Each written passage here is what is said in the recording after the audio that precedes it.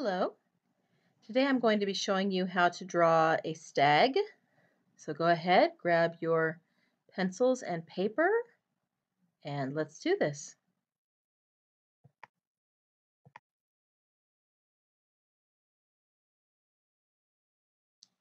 So for today's drawing, we're going to be using a lot of kidney bean and teardrop shapes, unlike the cubes and diamonds and circles that we've used before. So we'll be doing a lot of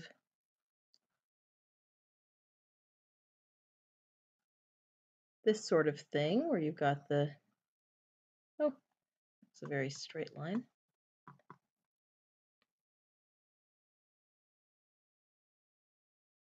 Got the sort of kidney bean, but narrower at one end than the other,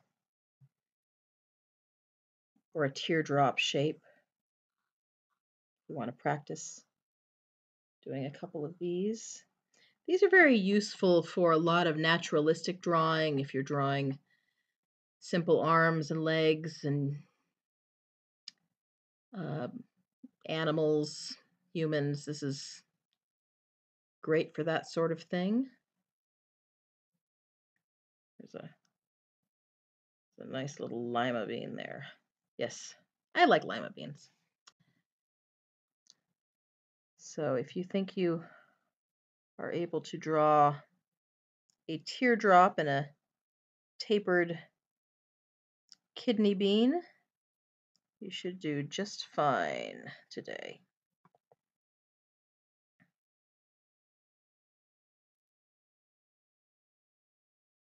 Go ahead and erase those.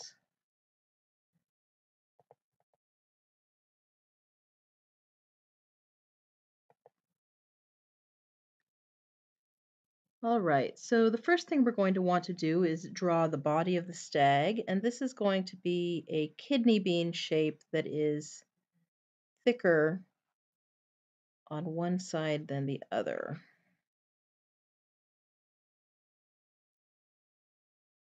And curves downward.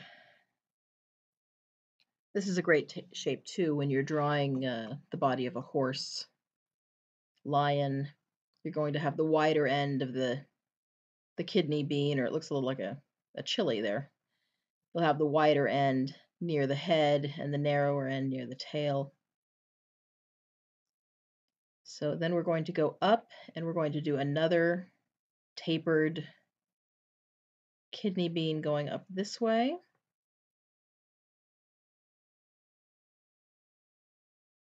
For the head, this could even be narrower for that neck there, like a very slender stag.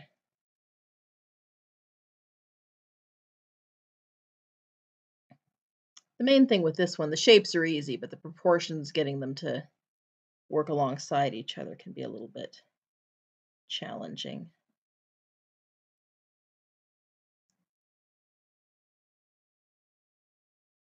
And we'll come off this way. Now this is going to be more of a straightened, it's still got that sort of a kidney bean taper coming up here, but we're going to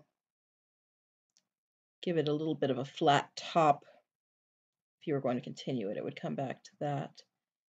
And we'll give him a nose right there. Coming down in the back, we're going to do this back leg here with a teardrop shape.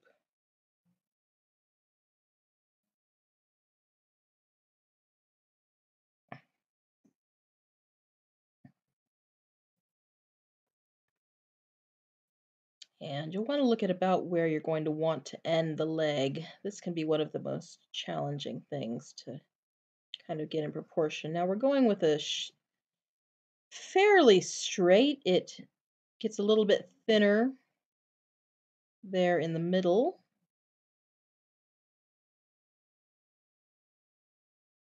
And widens out again.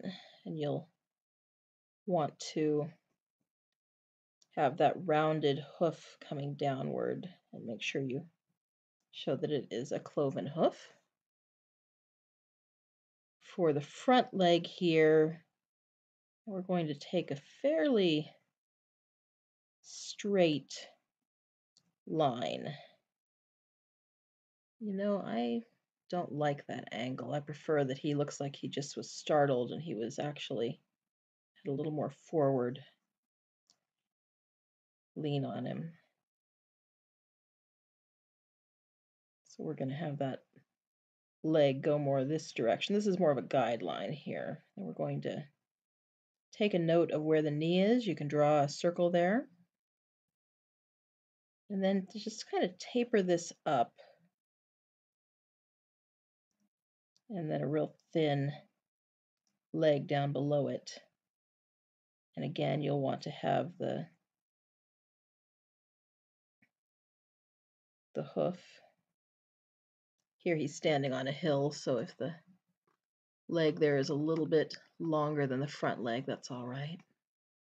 You can always adapt the hill to match if the legs don't match up. In the back, you're going to want to do another leg. Once you've gotten the first one looking about right, the second one isn't as hard. You just need to move it over a little and follow the same sort of line that you did before. Make sure that you have that second hoof higher up on the page than the first one, or your stag is going to look awkward.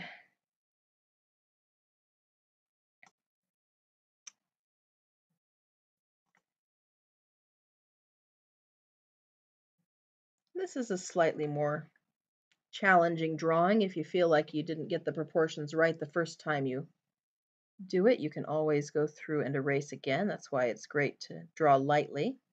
We're going to have him with one foot raised here. So let's bring almost a triangle right off of the front here. Again, rounding at the end. And just a little bit of a leg, almost a straight bar there. And going back again to that hoof, which should be wider on the front of his leg, which is the bottommost part here, than up above. I'm going to see if I can make that look a little more, yeah, a little bit more cloven, didn't quite come out there.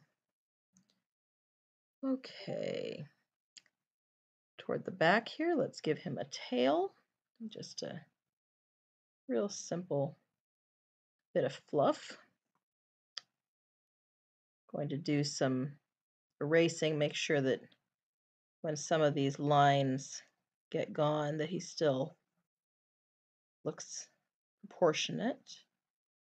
You can leave this one here quite a ways up because it's good to have that overlapping to show that that leg is in front of his body. You can do that here as well on the upper portion of his neck.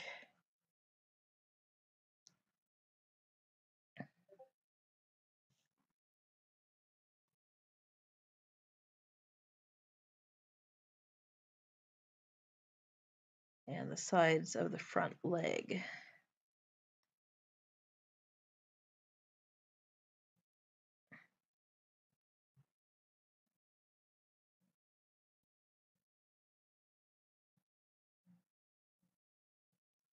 Something like that.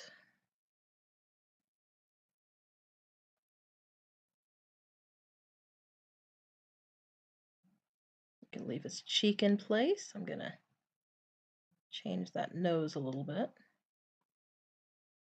Okay. You can decide whether the tail is completely behind his rump or not. I'm going to move that line a little bit.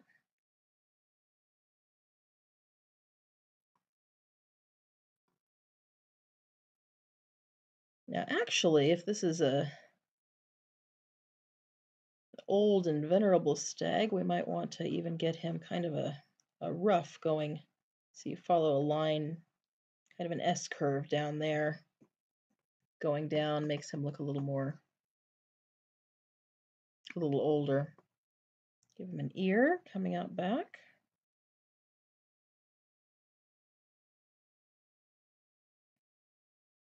And then a little bit of a stump for the antlers.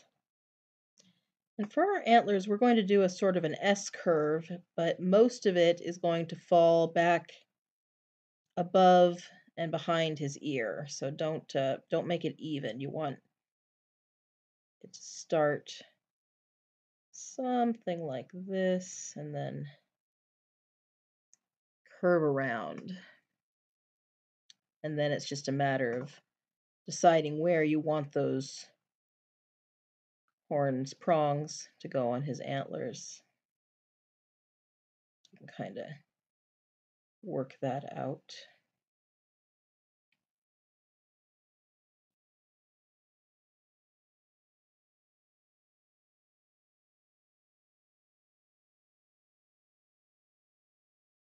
You can look at pictures if you're not too sure about antler placement, because they're actually one of the easier things to draw, but one of the harder things to think of in your head. Wait, how are those supposed to look? So don't feel bad if you need something for reference. Make sure he's got an eye there.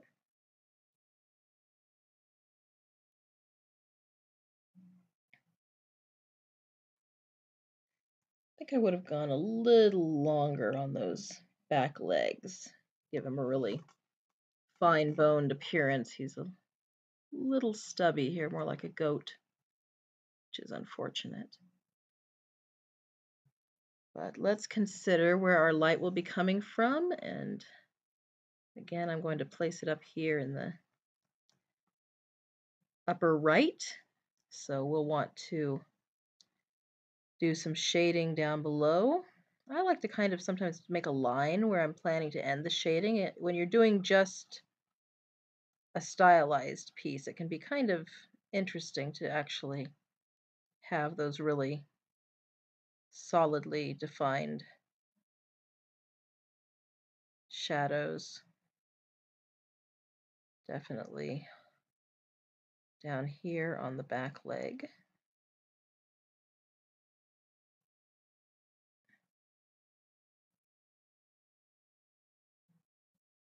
Probably on most of this front inside leg as well.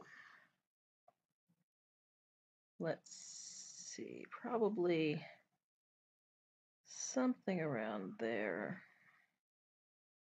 And that's a stylistic choice. You can always do your shading more like this, where you just kind of put it where it feels right. Just be mindful of where the sun is coming from. Let's see, he'd have a little something on this side as well. And probably on the back of that tail.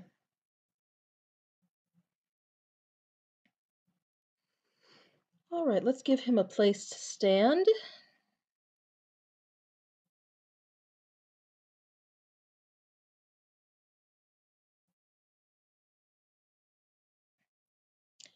And then consider where his shadow is going to be. Now, depending on how high the sun is above him, he may be casting a shadow. If it's directly overhead, of course, you'd have a shadow just underneath his body that was rather solid. If we're a little off to the right here, then casting the shadow down to the left, you would see the outlines of some legs, but we'll keep it very sketchy to simplify things.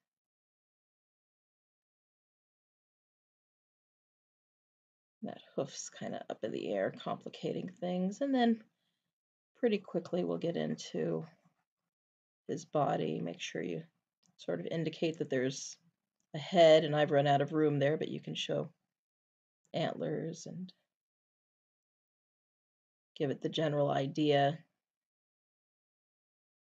I'm going to go back and darken up these antlers a little so they look more like they're part of the drawing.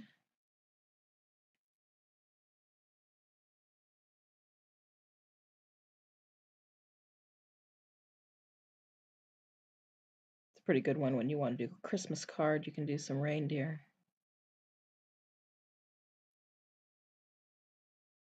using similar techniques.